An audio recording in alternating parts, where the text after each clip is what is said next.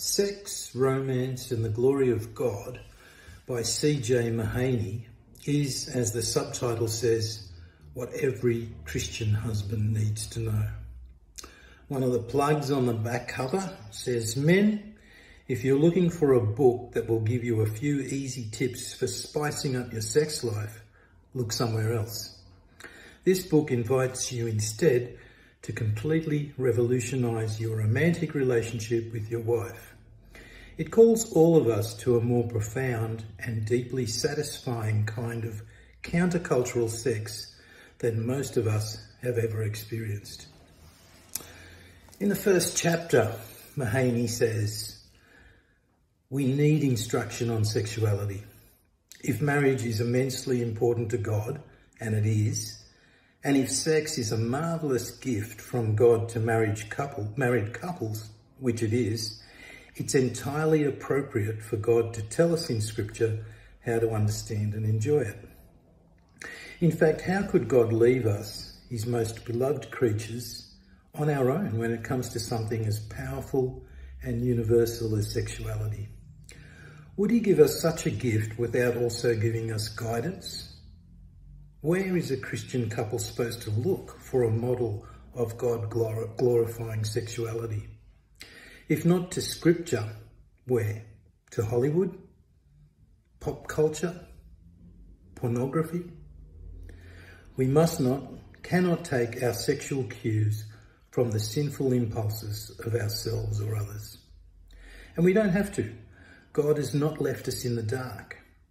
Scripture illuminates the path of marital intimacy. The Song of Solomon shines brightly, showing us the way to the best sex we can possibly experience. Guidance on sex from the God who made us, from he who established marriage as an institution and came up with a whole fantastic idea of sex. Now that is guidance we ought to receive eagerly.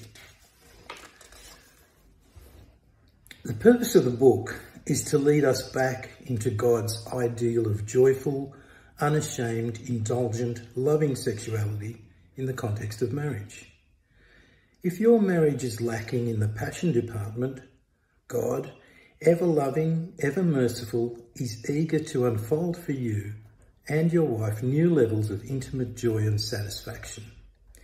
If that area of your marriage is already cooking along quite nicely, don't think for a minute that you've arrived. No matter how romantic you and your wife are, there is more, much more.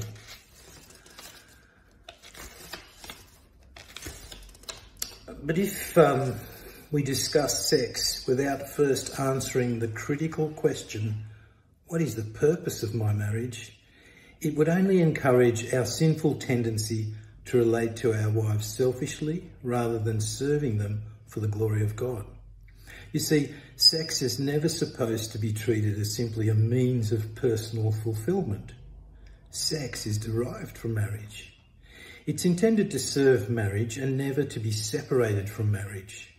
It's about man and wife in loving, complementary, erotic relationship.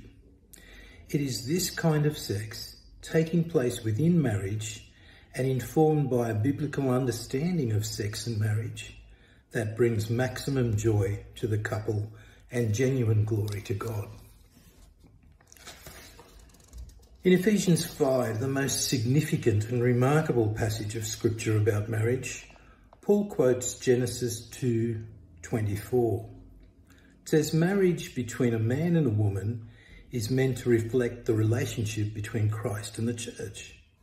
Now that relationship between Christ and the church is certainly profound and amazing. Christ came to earth as a man, lived a perfect life, and died on the cross for our sins, taking the punishment we so richly deserved. He is now in heaven, interceding for us, and will one day return to take us as his own. In the meantime, the church depends on him, serves him, and seeks to glorify him in all of life. In Ephesians 5, Paul is saying, in effect, guess what?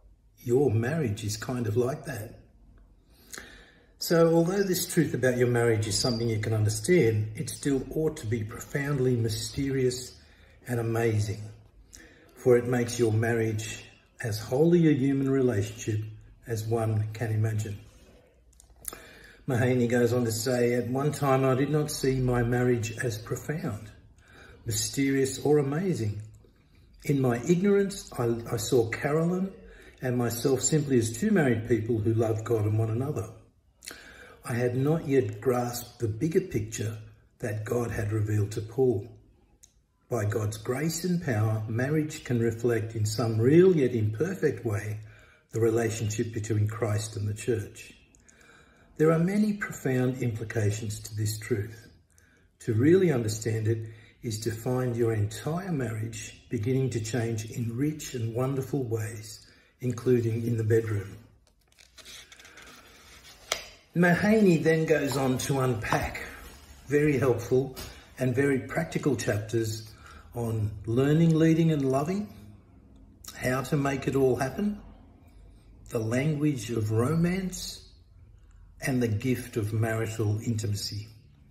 There is even a bonus chapter for spouses from Mahaney's wife, Carolyn. At only 127 pages, this is an easy read and solidly connects to the current 1 Corinthians series at HTK. Available from Koorong. Friends, this is simply one of the best ways to spend $7. Highly recommended.